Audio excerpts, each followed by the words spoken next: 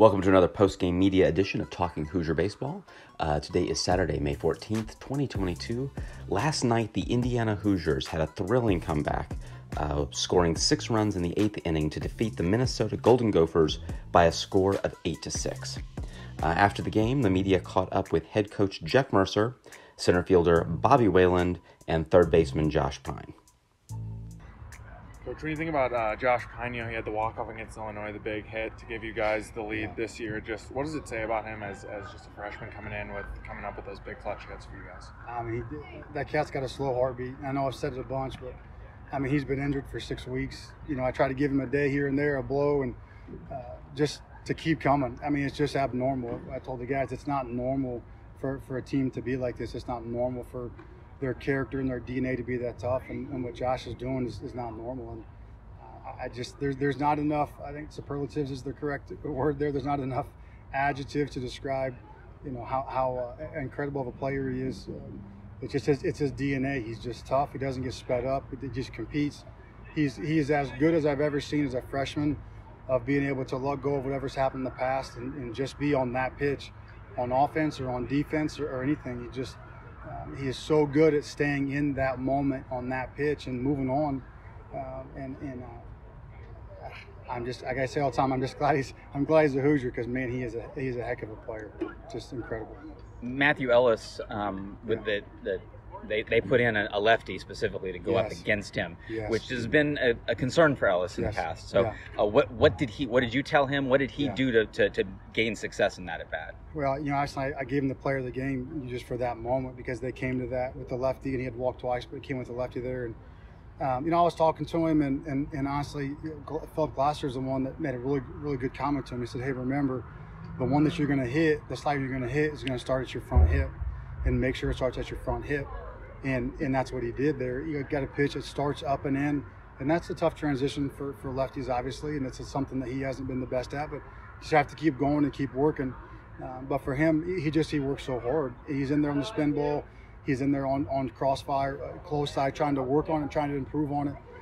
But it really was just a determination to stay in the middle of the field versus that lefty. And Zach Rutherford did a great job of having that kid on the scouting report, knowing I think he was like 45% sliders, especially with guys in scoring position. He was going to throw it there to Ellis, and he worked back in the count and got it, and he hits the ball as hard as anybody in the country. So it just, again, you talk about a slow heartbeat, talk about determination and toughness to step into that moment when it's not your strength, and to find a way to compete your way through it. Just to, in essence, really, honestly, just to compete so you get a pitch you can handle, and then when you get it, to be able to just put a good swing on it, not try to do too much. You know, it'd be really easy for that guy who has such great raw power to pull off that ball and try to launch it. And for him just to stay, you know, through the middle of the field on a line, it was a really mature, advanced at bat for him. It was great to see from him the growth and maturity in that moment. I was very proud of him.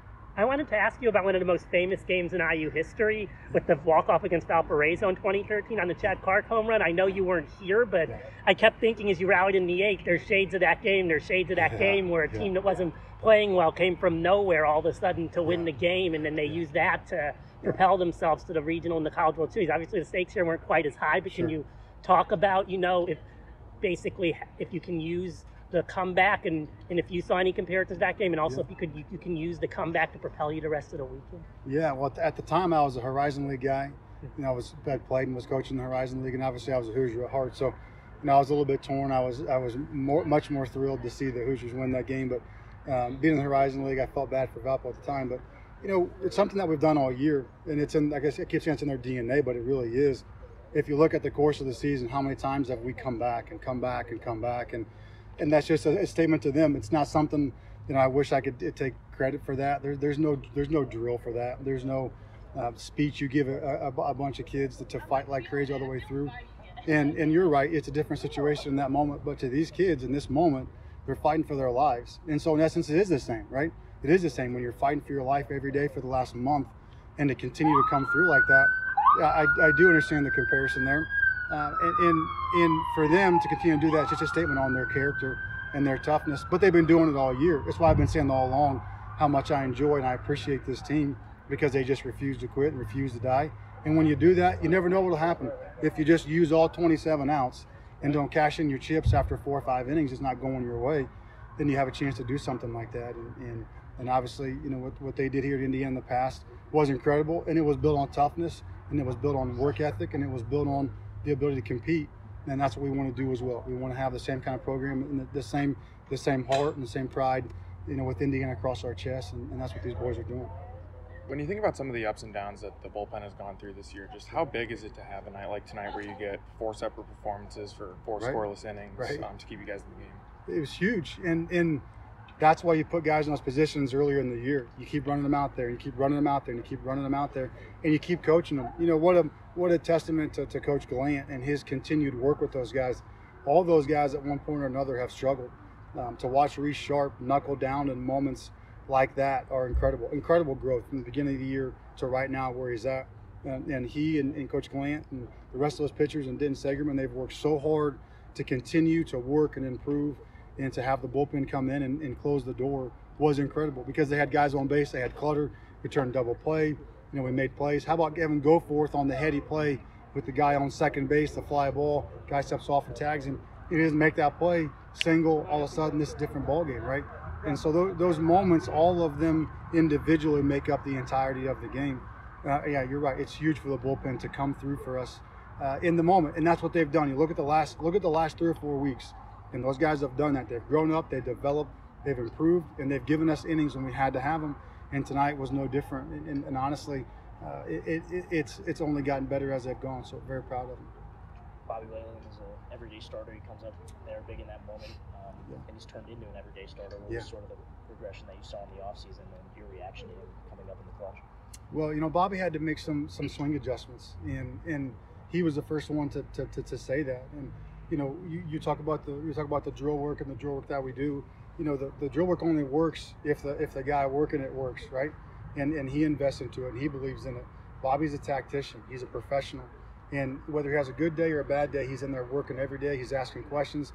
You know, he asked me we got back, was it Sunday night? He asked me to come in Monday morning, and I had nothing to do with today. It's a statement on him.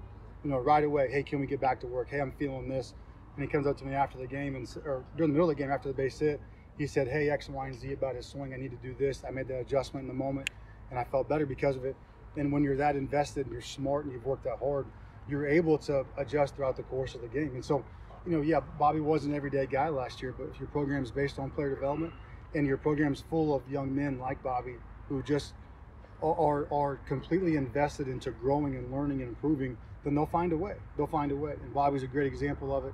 Couldn't be more proud of a young man in his growth over the last year. And then he's the engine. In many ways, Bobby's the engine. He's one of the true leaders of the program. And so in those moments, you trust him to come up and have a good at-bat.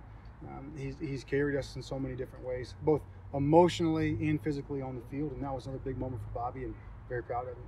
Take 2 more. Can you talk about Jack Perkins' night? He had 3 good innings, but then twice he as soon as he got in trouble, he lost the strike zone and couldn't get it back. It seemed like what did you think of his performance tonight and why that happened? Well, I mean, there's been many a times where Jack single-handedly carried us, right? There's been many different moments where Jack executes big pitches and pitches around an air or pitches around, you know, us not making a play. Today just was our day to go there and be there for Jack, right? So he missed, tried to get a fastball in to, you know, Sweeney hit the homer, tried to get a fastball in, left it down and away in his hot zone, and the guy hits one out of here. You know, we get 2 quick outs, and the guy squeaks a single in the 6th hole, and they get a couple of walks in by pitch and whatnot, and they score the runs. But not every night Jack's going to be able to go 120 pitches and carry the team on his back. But that's a great thing about having a bunch of other dudes here that are able to do that. And that's a great thing to your question about the bullpen, able to step up. You know, Jack's a great pitcher and a great player and been a terrific leader for us. And so tonight wasn't his night. All right, tonight was, you know, Ryan Kraft and Reese Sharp and those guys' night, and it was, you know, that offensive run late. It was their night. So love Jack. He'll be back on it next week, back on the horse, ready to go, and it doesn't shake my confidence in him one bit. He's a great player and a great Hoosier. How's Phillip coming along after his at-bats today? I haven't talked to him afterwards, but he was a super confident kid, and so he was telling me, you know, how big the ball looked and how good he was feeling, and so it sounded like his normal self today. So we see how he feels tomorrow, if he's able to play defense or not. Evan Goforth has stepped in and played like a professional. So I'm hopeful he's able to do it, but if not, then we'll go, trying to keep going with the DH role. But if you know Philip at all, nothing would surprise you. He'll find his way out there, I'd imagine. Bobby, immediately to get to first base, and just explode with happiness. What was sort of going through your mind there? I mean, there's one thing that goes through my head every time I step on the field, and it's win at any cost. And my day didn't start the way I wanted it, but I got my chance to make an impact on the game, and I made it. So all of my emotions just came out.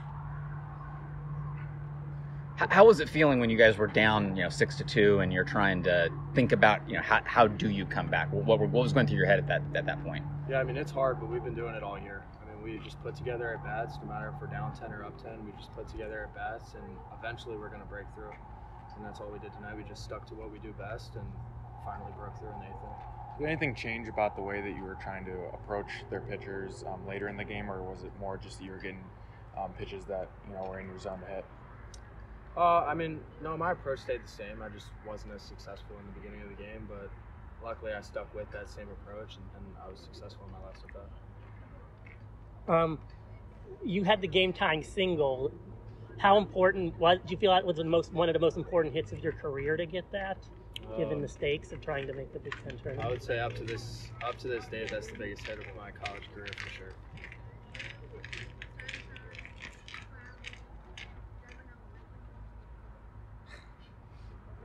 Anything else? Was there anything you felt was unusual about the way Minnesota was pitching you guys today?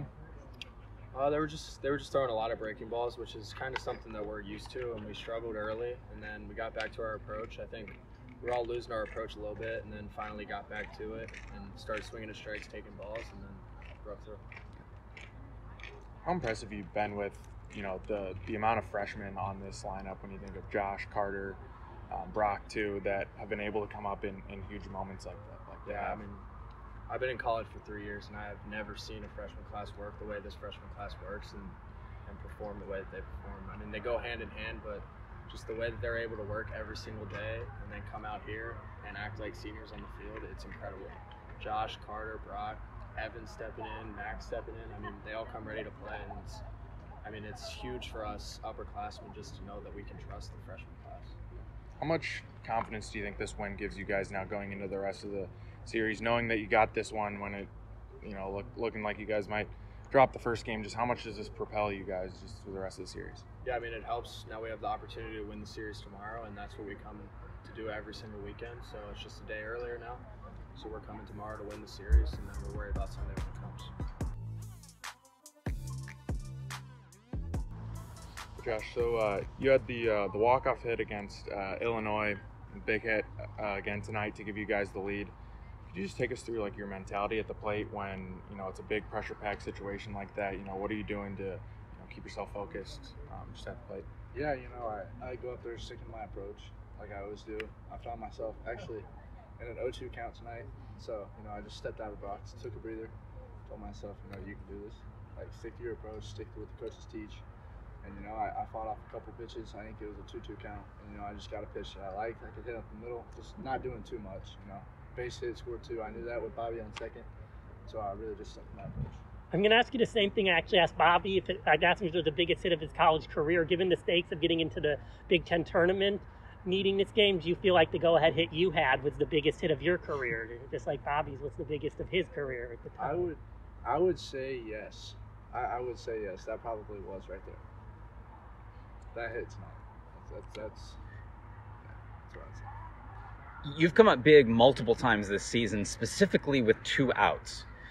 So is there a different mental approach that you're thinking about when you're in a situation in which it is 2 outs, and it's you get a hit or the inning's over? Yeah.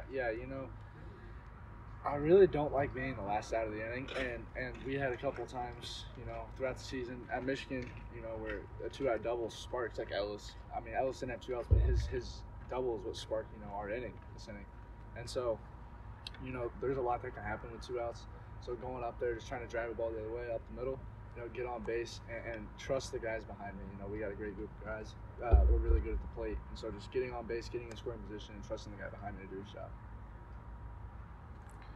I guess, what are your conversations like with your teammates in the dugout when you're trailing 6-2, to try to start building that comeback, run by run? you know, it's easy, especially, you know, in a 3.5 hour, 4 hour game. It's easy to become like unfocused and, you know, just start talking about whatever. But, you know, we're there for each other. We hold each other accountable. It's stay focused. We got a job to do. You know, the pitching staff's out there, you know, throwing well. We gotta put up some runs behind it. You know, so it's stay focused, do our jobs, and if everyone does their job, then, you know, we'll come out on top. Anything else? A couple guys in front of you came up with some big hits, and then you followed them. What was sort of the emotion unraveling when you saw them come up with the big hits and them getting on base? You know, it's awesome. It's a team effort, and that shows it right there. You know, like I said, Ellis started that inning pretty much, and, you know, he batted like 6 or 7 tonight, and I'm 3-hole, and so there's just a chain reaction right there that happens, and it's awesome. It's awesome when that happens. That was a 6-run inning, and, you know, it takes everybody. So. Anything else? I got one. Yep. So Coach Mercer has talked about how, you know, throughout the offseason you were hurt for a while and didn't necessarily have a full offseason to like prepare for the season. I guess, did you expect yourself, or could you ever envision yourself being in the situation where, you know, you're batting third and coming up with these huge clutch hits, you know, in your freshman season? If I'm being honest with you, not really. If we're looking back, you know, November, December, I would have said no. But, you know, there's a lot of stuff that goes into it. And we had our X meeting, and I was told what I needed to do, and I did it to the best of my ability. And, you know, it worked out.